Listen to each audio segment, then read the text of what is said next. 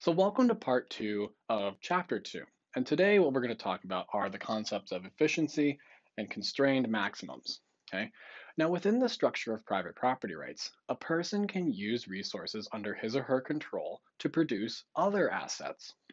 An efficiently produced amount of some good is referred to as a constrained maximum of that good. More of a specified good would require the reduced production of some other good or goods. And this trade-off is represented by the production possibilities frontier.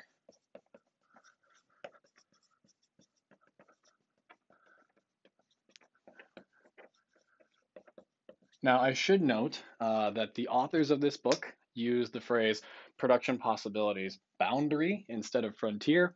I like frontier because it's the final frontier. Frontier just sounds like a cooler word. So I'm going to be using production possibilities frontier instead of production possibilities boundary.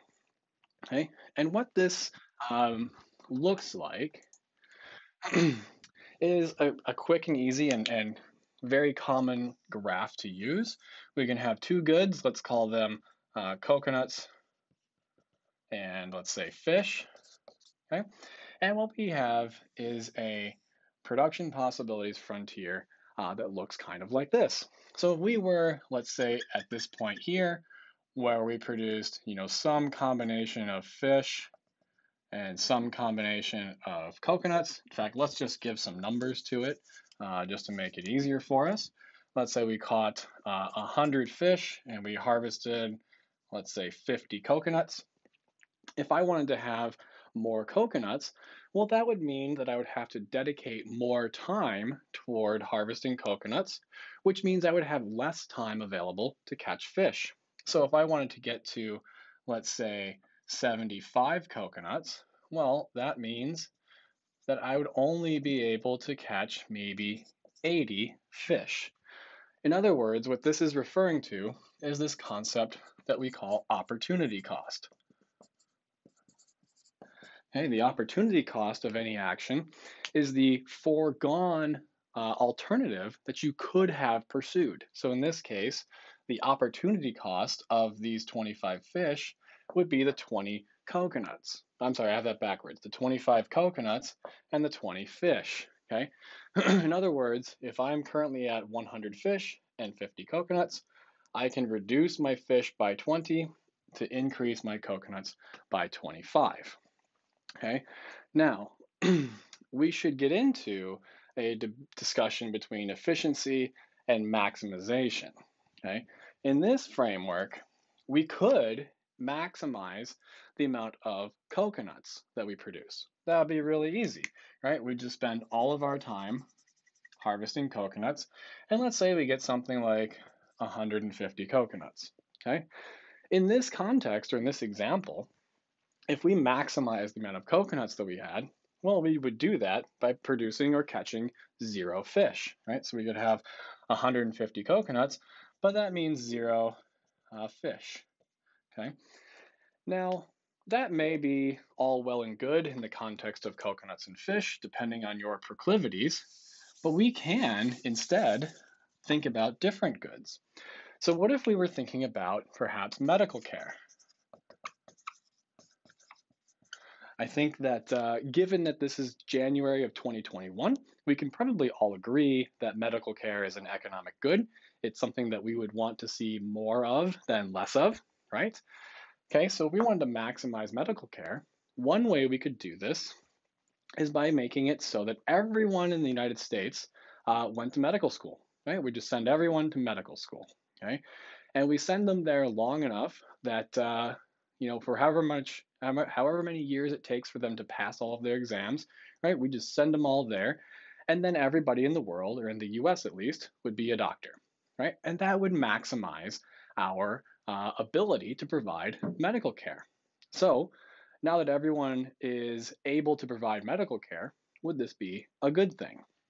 Okay, so on the one hand, we can think of this just like we did with fish and coconuts. We can think of perhaps like housing or food as being on this axis here, and medical care on this axis here. we should still have a concave production possibilities frontier. And so if we were here, right, where we're maximizing the amount of medical care, well, that means we have zero housing and zero food, right? Now, this means that while we would all have affordable access to medical care, because after all, we could provide our own medical care to ourselves, we would have nowhere to live and nothing to eat. Now, that doesn't really sound like such a great society. So instead of wanting just medical care, we probably also want to have housing, food, and perhaps even some, let's just call it entertainment.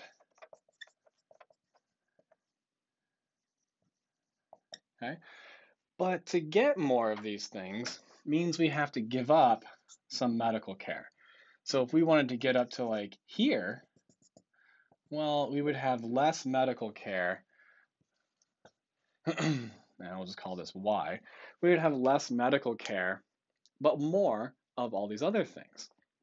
So what we want to do is we want to be able to evaluate this trade-off here, where we go from having 100% of us providing medical care and 0% of us providing food and other things, to having somewhere less than 100% of us providing medical care, but having much more access to housing, food, and the other things. Okay, this is a common example of this is to point to the differences between the United States and the former Soviet Union. Okay, so there, what we had was the beginnings of the space race. Okay, so we had a situation where we could say on the one axis we have food, and on the other we have like going to space. Okay, we still face a production possibilities frontier. The more resources we dedicate toward getting a man into space, the less resources we have dedicated toward producing food. In the United States, we seemed, at least initially, to be, let's say here, I'm just making this up, okay? But the former Soviet Union seemed to be operating closer to here, right?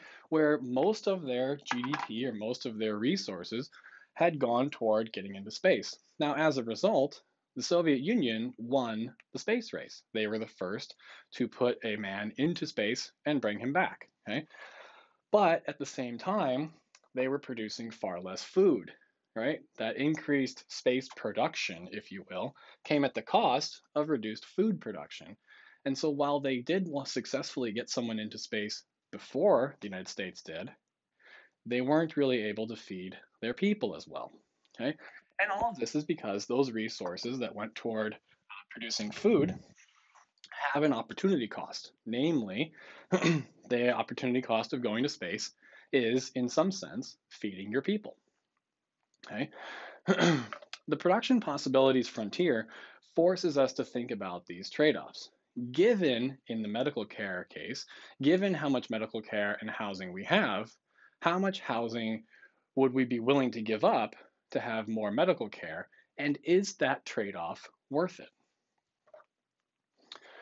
Now, while this all may seem pretty straightforward, like all things in economics, there are differences in context and subjective values. Okay? For example, you might look at the world and say that there's too much land devoted to golf courses and not enough land devoted to housing. Okay, well, we can draw that. Okay, so we'd have, golf here and housing here. Okay, and again, we have a familiar production possibilities frontier. So let's say we both agree that this is where we are. Okay, so I'll call it 50 and 50 just for sake of numbers. Okay, and you might say that's too much golf. We need more housing. So in your opinion, it would be more efficient to be maybe here, right? But in my opinion, I might say no. We have far too much housing and not enough golf courses. And so I would say that we need to move this. Oh, this marker is not working. Okay, good to know. We might need to move to here. How do we decide who is right? How do we decide which one of us gets to actually make that decision about whether we move this way or this way? That's a really important question, okay? And somehow we have to figure out a way to answer that question.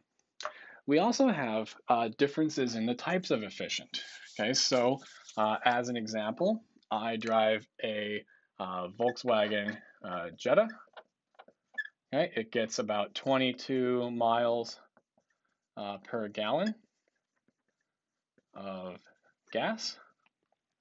Okay, one of my colleagues here drives a Tesla, which in terms of miles per gallon, it actually gets an infinite number of miles per gallon of gas,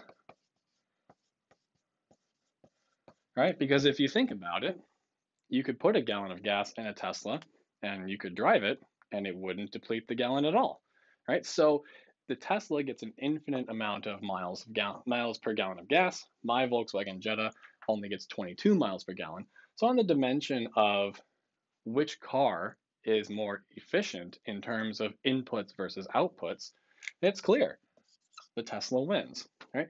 This would be called technical efficiency.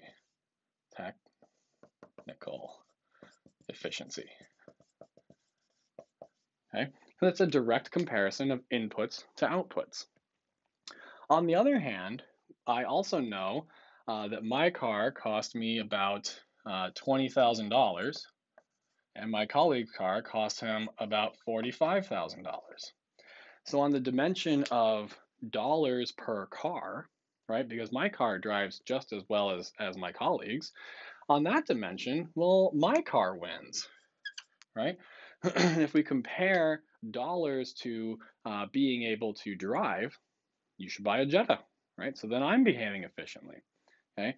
Alternatively, we could look at the metric of how much does it cost to drive each car 100,000 miles? And we could include the cost of gas or electricity, repairs, et cetera, et cetera. I don't know the answer to that question, and I might have to look into it because who knows? Maybe my next car will be a Tesla.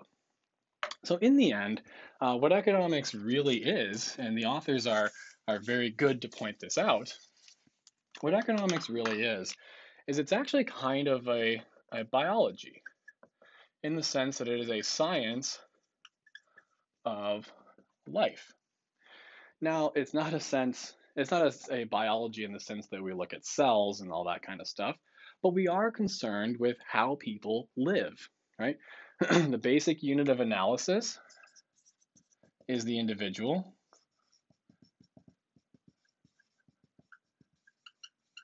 Right? Which is why economists typically don't talk about what groups of people are doing. Instead, we talk about what individual people do, right? The incentives that they face. It is a positive science in that we are ultimately concerned with if-then statements. It is not a normative science in the sense that we are concerned with what should be or what ought to be, right? Even though, as some people will say, economics is a positive science that may have some normative implications, right? We're not concerned so much with proving what things are efficient and what tax codes might be efficient or what the optimal immigration rate would be. We're more concerned with, hey, if you change the rules, then what's going to happen? And in that sense, an economist who proffers specific advice and says, we should abolish policy number X or letter X or whatever, right? Well, they're importing their own subjective and normative beliefs about them. Economics by itself cannot actually answer the question of what should we do. All it can do is answer if-then questions.